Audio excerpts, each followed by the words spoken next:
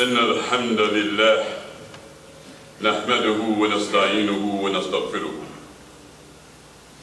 ونعوذ بالله من شرور أنفسنا ومن سيئات أعمالنا من يهده الله فلا مضل له ومن يضلل فلا هادي له وأشهد أن لا إله إلا الله وحده لا شريك له وأشهد أن محمدًا عبده ورسوله صلى الله عليه وعلى آله وصحبه وسلم.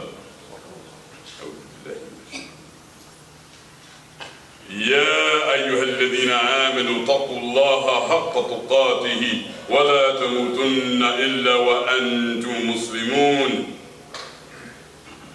يا أيها الناس اتقوا ربكم الذي خلقكم من نفس واحدة وخلق منها زوجها وبث منهما رجالا كثيرا ونساء الله الذي تساءلون به والأرحام إن الله كان عليكم رقيبا يا أيها الذين آمنوا اتقوا الله وقولوا قولا سديدا يصلح لكم أعمالكم ويغفر لكم ذنوبكم ومن يطع الله ورسوله فقد فاز فوزا عظيما أما بعد إن أصدق الحديث كتاب الله وخير هدي محمد صلى الله عليه وآله وصحبه وسلم وشر الأمور محدثاتها وكل محدثة بدعة وكل بدعة ضلالة وكل ضلالة في النار ثم أما بعد يا عباد الله إخوتي وأخواتي في الإسلام أوصيكم وإياي بالتقوى فإن الله مع المتقين. O servants of Allah subhanahu wa ta'ala, and brothers and sisters, we should be at this point on this, mashallah, the 14th day of the blessed month of Ramadan. We should be at this point, bi'idhnillah, truly recognizing and understanding that we are indeed ibadullah. We are the servants of Allah. Indeed, we are the slaves of Allah subhanahu wa ta'ala. And I advise you and myself to strive for the quality of taqwa. فَإِنَّ اللَّهَ مَعَ الْمُتَّقِينَ. For Allah subhanahu wa ta'ala has ordained and declared and preserved until masha'Allah in His book, إِنَّ اللَّهَ مَعَ الْمُتَّقِينَ, that Allah subhanahu wa ta'ala is with those whom they possess this quality.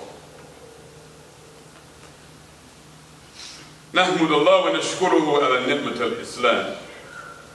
Indeed, brothers and sisters, we endeavor to establish the praise and the glorification of Allah subhanahu wa ta'ala as is the right of Allah, and this is an endeavor that we will never fulfill. We will never fulfill the haqq of Allah subhanahu wa ta'ala, regardless of what we do. So therefore we have to understand the reality of our a'mal, that our actions, our deeds that we do, that they are not the maqsad, they are not the purpose that we are striving for, but they are wasa'il, they are a ways and means to strive for the purpose that we are striving for. And that, brothers and sisters, is this commodity, this very esoteric commodity that we cannot touch, we cannot see, we cannot put it on the scale, we cannot give it a value. But it is indeed the most important thing that we can acquire and accumulate and possess and protect, at-taqwa. That we have this quality of taqwa.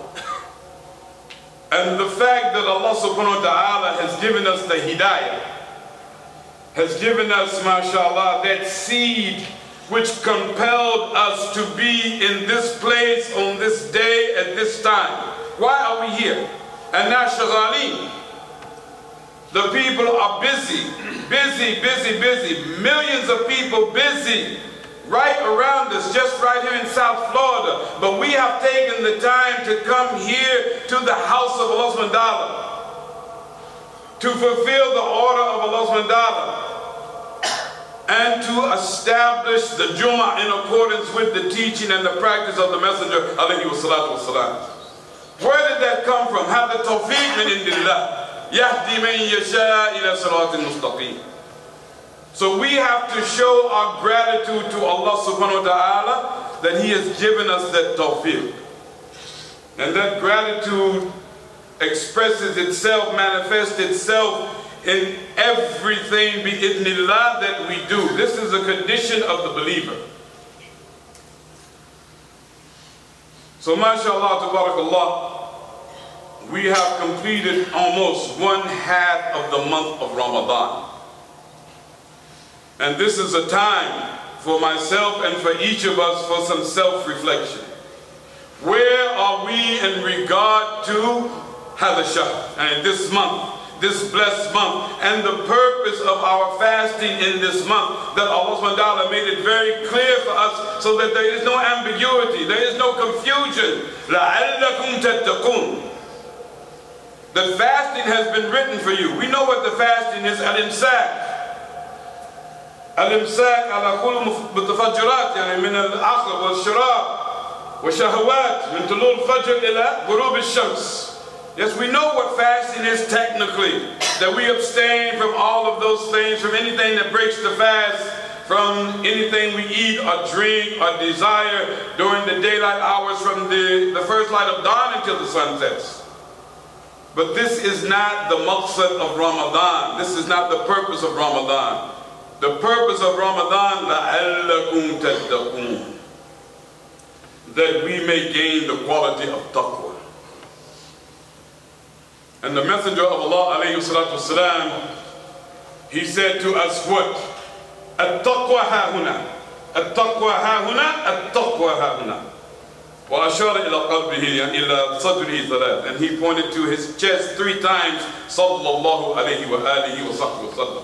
The taqwa, brothers and sisters, you won't find it on the internet. You won't find it in the cupboard. You won't find it in your wallet, in your degree. You will only find it where? In your heart. And Allah subhanahu wa ta'ala is the one who knows what is in the heart. No one knows what is in your heart except you and Allah subhanahu wa ta'ala. And you, wa'iyadhu billah, you or I, we may deceive ourselves by regarding what is in our heart, but we can never deceive Allah subhanahu wa ta'ala. The Messenger of Allah, alayhi salatu wasalam, he mentioned in a very well-known hadith, a fairly long hadith, but for today's purpose, I only want to mention the last part of the hadith. This hadith collected by Imam Bukhari and also Imam Muslim, rahimahumma Allah, that the Prophet ﷺ quoted to have said, أَلَا وَإِنَّ فِي الْجَسَدِ يعني مُضْغَةً إِذَا صَلَحَتْ صَلَحَ الْجَسَدُ كُلُّهُ وَإِذَا فَسَدَتْ فَسَدَ الْجَسَدُ كُلُّهُ أَلَا وَإِنَّ هِيَ الْقَلْبُ. MashaAllah, tabarakallah. This is from the, mashallah, the wisdom and the gift that Allah subhanahu wa ta'ala gave the Prophet sallallahu alaihi wasallam, Jawami al-Kalam. He said just a few words, alayhi wassalatu wassalam, and give us such a profound understanding and meaning. Allah wa inna fil jasad al-mudghah. Is it not the reality that in the body there is a piece of flesh, an organ? And we know that yes, there are many organs in the body, but here the Prophet ﷺ referring to one in particular. And he said that إِذَا صَلَحَتْ, if this particular organ is pure and clean, then the whole body becomes pure and clean. And if this particular organ is polluted or corrupted, then the whole body becomes polluted and corrupted. Is it our lungs? Is it the pancreas? Is it the kidneys? Is it the spleen? Is it the liver? Allah wa inna hiya al-qalb. Is it not the fact that it is indeed the heart? And that's what we have to be concerned about, ya ikhwan wa akhawat. What is the condition of our hearts after 14 days, mashallah, of fasting in the blessed month of Ramadan? After 14 days in the midst, mashallah, enveloped by the mercy of Allah subhanahu wa ta'ala, فتحت أبواب الجنة وغلقت أبواب النار وسلسلت الشياطين.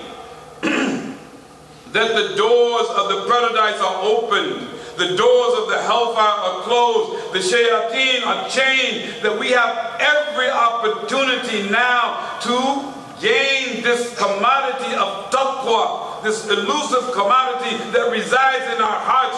What have we done to gain it? What are we benefiting from it? Are we checking and seeing where are we in relation to where we were in the beginning of Ramadan? When we leave the masjid, when we come back home at night after Taraweeh, Do we think about something before we say it to our spouses, to our children? Do we make the intention that before I sleep or I will get up before the time of suhoor and I will devote some time of solitude between me and Allah subhanahu wa ta'ala? Do we ponder and contemplate on the greatness of Allah subhanahu wa ta'ala, on our sin until the tears flow from our eyes? What is the condition of our hearts?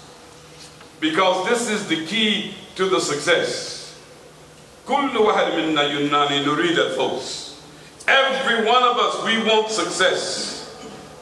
MashaAllah. نريد الفوز يوم القيامة. نريد MashaAllah مكان عالية في جنة الفردوس. And we want success on Yom Al-Qiyamah. We want a place high in the heavens, in the highest heaven and Firdaus bi-idhnillah. But we have to make the effort to establish what Allah subhanahu wa ta'ala would have us to establish, and that, brothers and sisters, is the taqwa that resides in the heart. And when we talk about taqwa, then of course this is an Arabic term, a very beautiful term that is inclusive. We cannot talk about taqwa without talking about iman.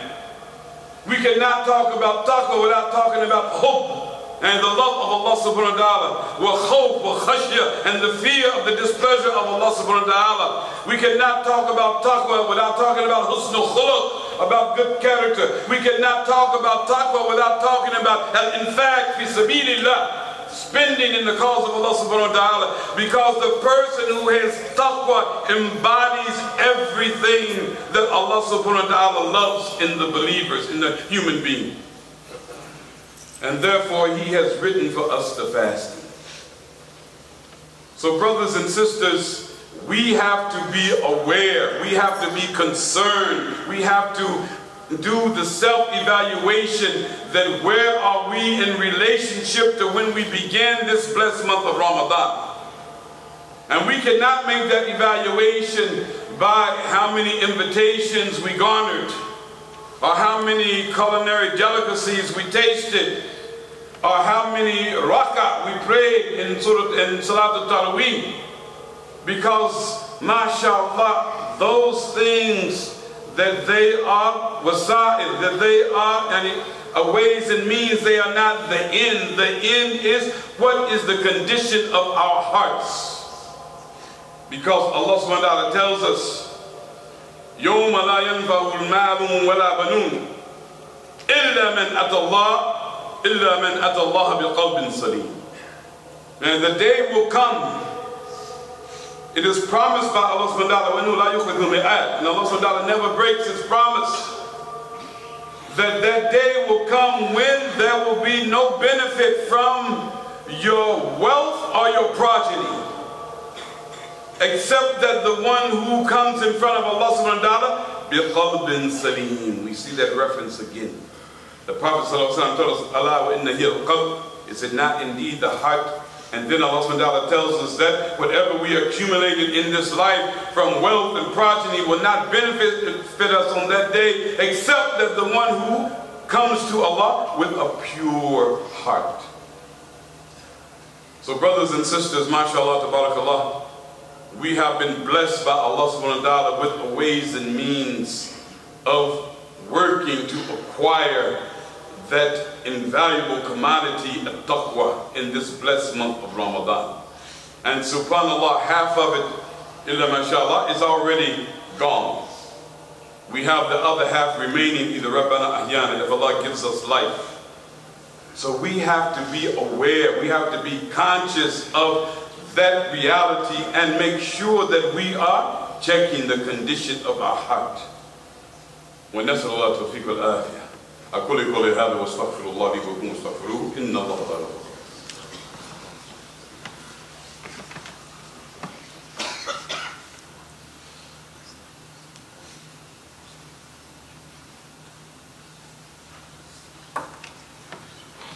الحمد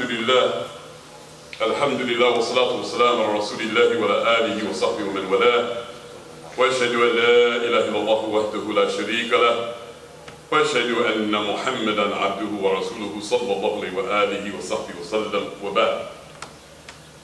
Alhamdulillah, Allah subhanahu wa ta'ala has given us in His book a ways and means that we can do the self-evaluation, because only we can do it for ourselves. But Allah subhanahu wa ta'ala tells us that who are the ones that they truly have Iman. And as I mentioned, Iman and Taqwa, that they are inseparable.